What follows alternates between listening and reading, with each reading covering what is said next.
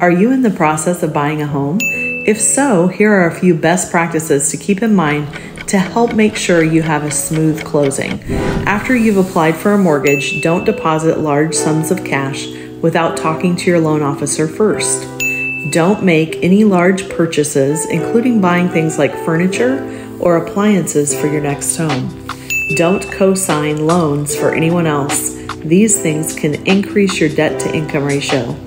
Don't apply for new credit or close any accounts. Either can impact your credit score, which can affect your mortgage rate and loan approval.